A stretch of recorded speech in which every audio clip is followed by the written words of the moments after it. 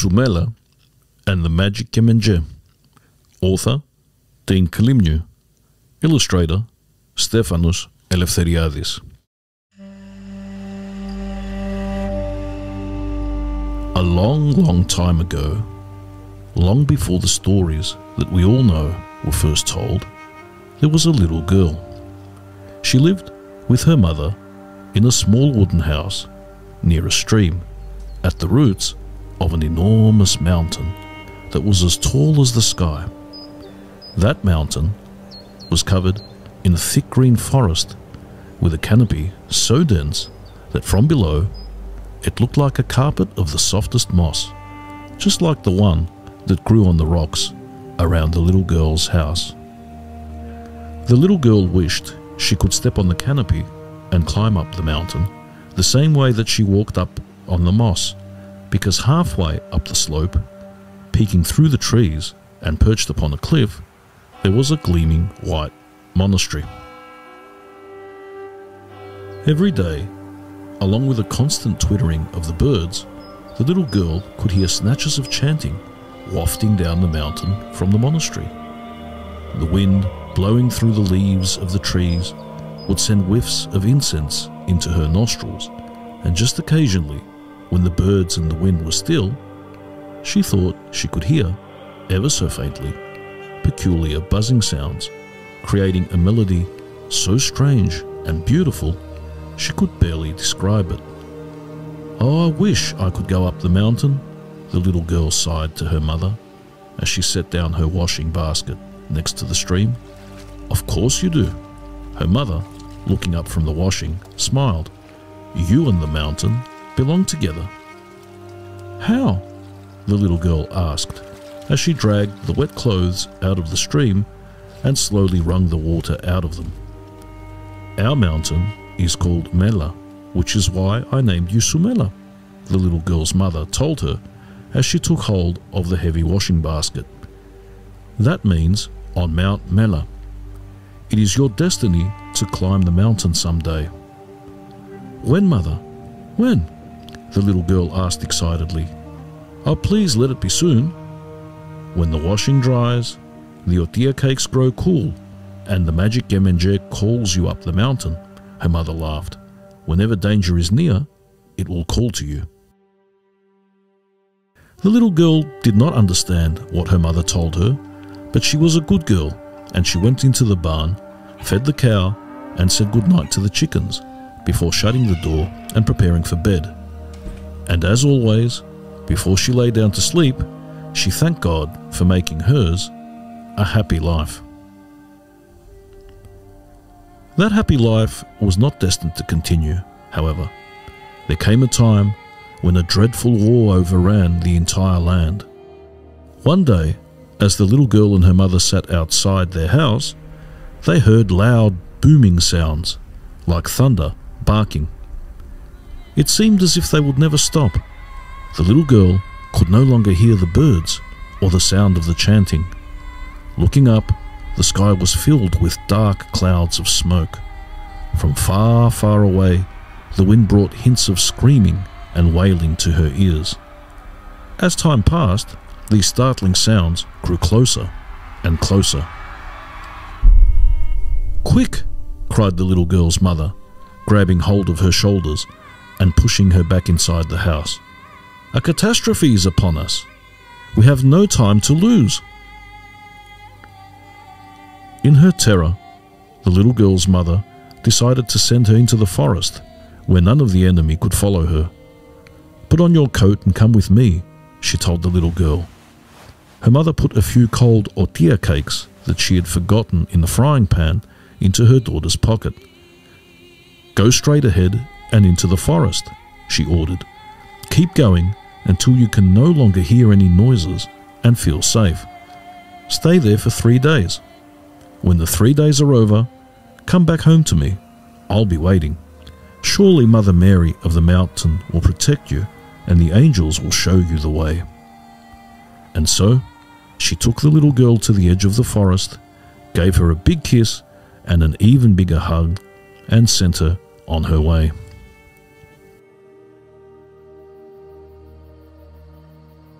Now, the little girl had never been in the forest before. Being all alone, she was quite scared. Every step she took, the darker and more menacing it became. The branches whipped at her face, and the bramble snatched at her clothes.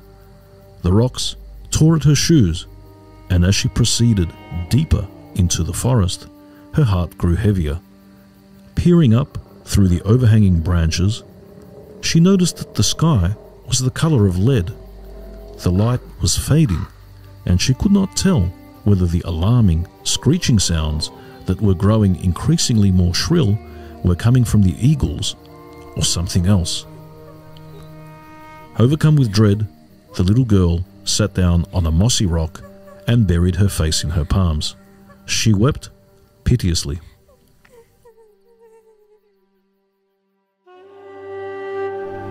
At that moment, the little girl heard a strange sound, faintly at first, beneath her sobs, the wild scratching of the branches, the dull and persistent thud of the cannons, and the horrible shrieking.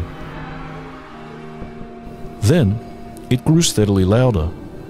It was a buzzing sound, like 2 or 3 bees humming together, weaving notes in and out of the air and calling to her. "Soumela! Soumela! Don't be afraid! Soumela! Soumela! Come up the mountain!" All of a sudden, the little girl felt her heart grow lighter. Wiping away her tears and brushing the mud and leaves from her torn coat, she stood up and, turning towards the direction of the music, took courage and began to climb up the mountain. As the sun began to set behind the mountain, the screaming stopped, and all was still and heavy. Only the buzzing sounds of the curious music still resonated in the evening breeze, floating around her, enveloping her, and pushing her forward. Soon, she came to a cliff where there was no more brambles or sharp rocks.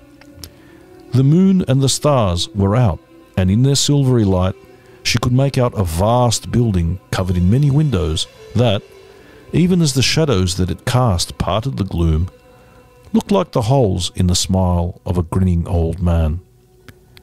Ever so slowly, she walked towards the building. As she reached its heavy wooden door, the little girl noticed that it was ajar and that the vast iron lock had been broken. Darkness beckoned from inside. Instantly, she hesitated. The moonbeams dancing on the wall made her shudder, for they were completely covered from floor to ceiling in somber, elongated figures like the saints and the angels in the icons before which the little girl's mother lovingly lit a lamp every day.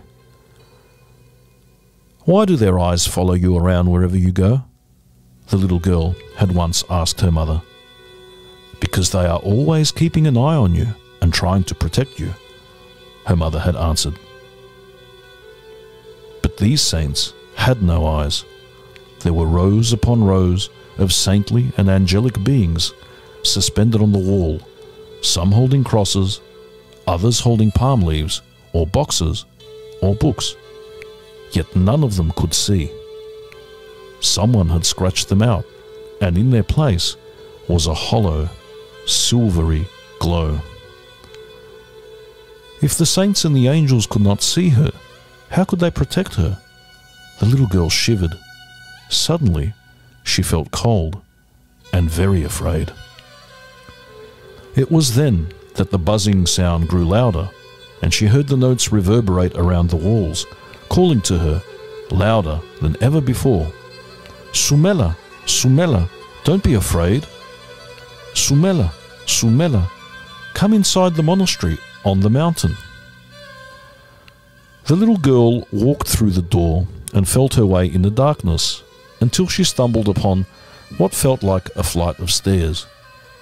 Again, the buzzing sound circled her ears, whispering, "Soumela, Soumela, don't be afraid.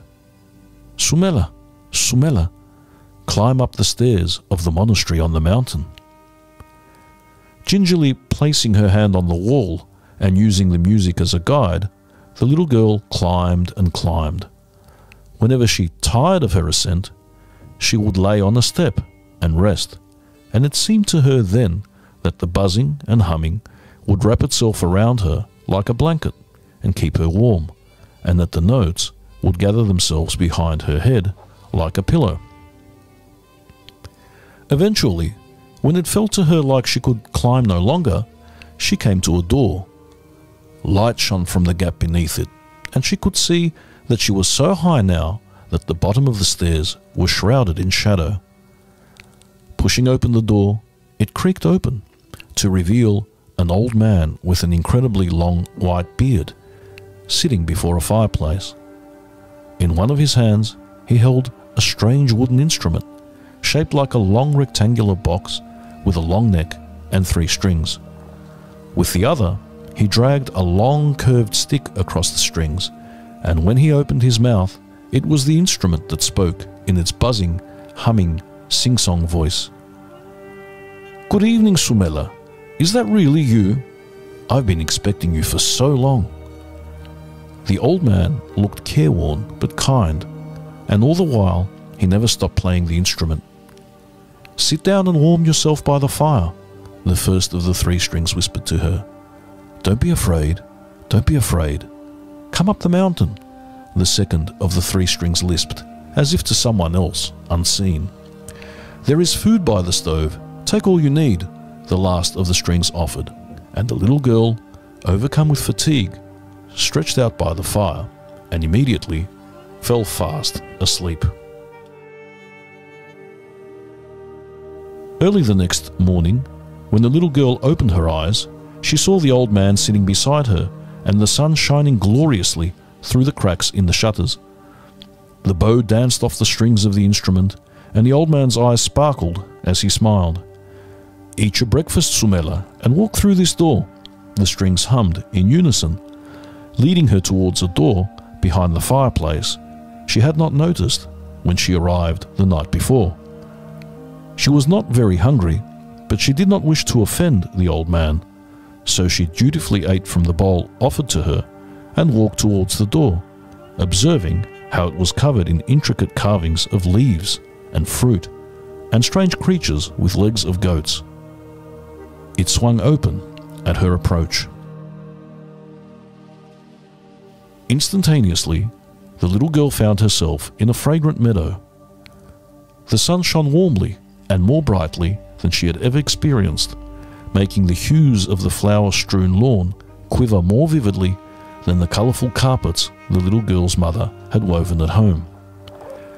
A fountain of cool water played in one corner, and as she passed by a group of cherry trees heavily laden with fruit, the sound of the buzzing and humming rhythmically swaying their branches, she came upon the old man, sitting at the foot of a mulberry tree playing his instrument. All around him, masses of children, boys and girls just like her, skipped, hopped, and jumped to the beat of the music, dancing as they tried to reach the ripe, swollen mulberries hanging over their heads. Sometimes they managed to reach them, and their thick juices would drip onto their faces and stain their cheeks. "Soumela, Soumela," one of the 3 strings whispered. "Don't be afraid." "Soumela, Soumela," the second of the 3 echoed. "Join the dance."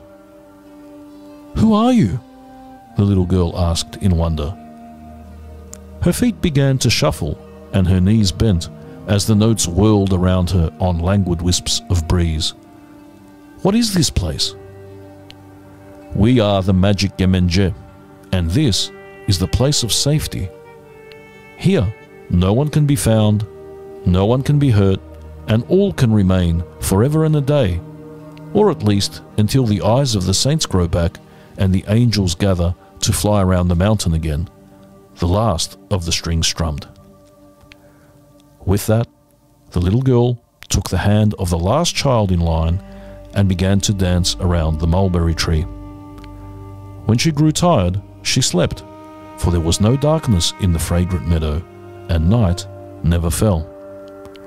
When she woke up, the old man was by her side, with her breakfast bowl, and the little girl reckoned that this was now her second day away from home.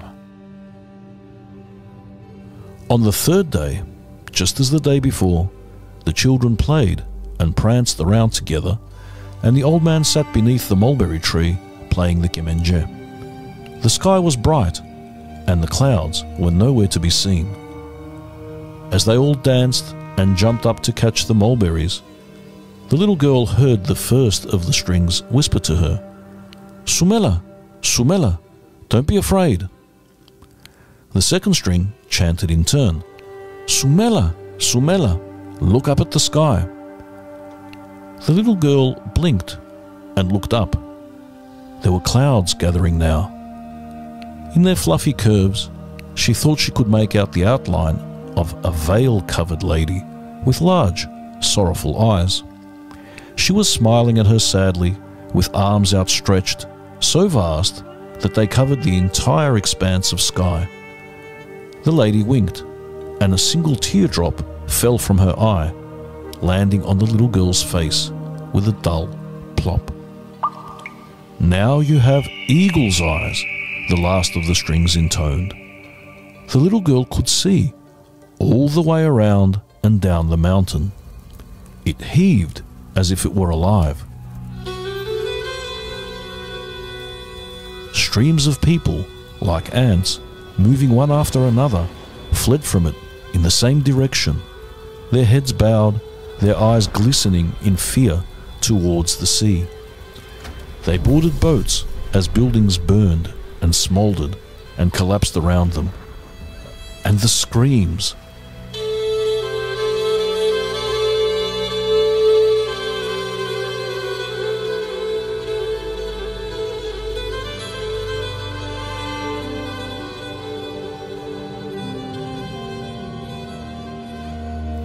"I must go back," the little girl told the old man.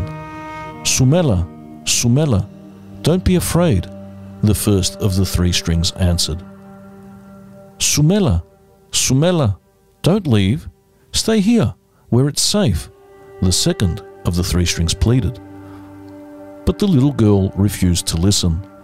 "My mother told me to find my way home after 3 days, and I must do as my mother tells me," she exclaimed. "You must show me the way I came, so that I can go back down the mountain." "You cannot go back the way you came," the last of the strings sobbed. "There is no going back there. But follow my song, and I will get you home."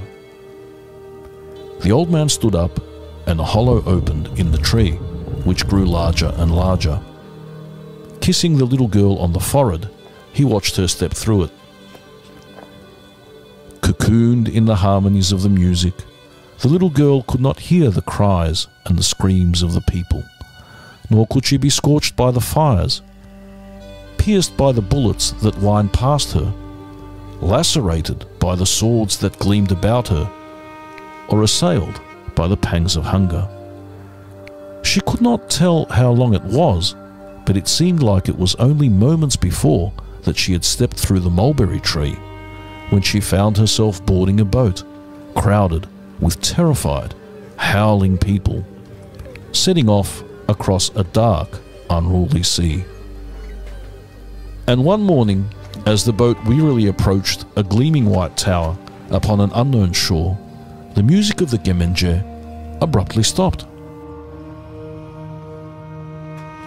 There, on the quay, a small dot on the landscape at first, but then, more clearly, in front of the jostling crowd, the little girl's mother came into view, waiting for her with outstretched arms to enfold her in her embrace.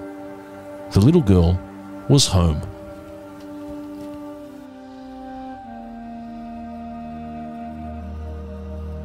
And high up on the mountain, far away, in a land far older than the first telling of the stories that we all know, a polite old man sits at the roots of a mulberry tree, playing his magic Kemenche for thousands of mulberry-stained children that dance and will never grow old, until the scratched-out eyes of the saints grow back, and the angels gather, their wings fluttering, to take the children back down the mountain once more.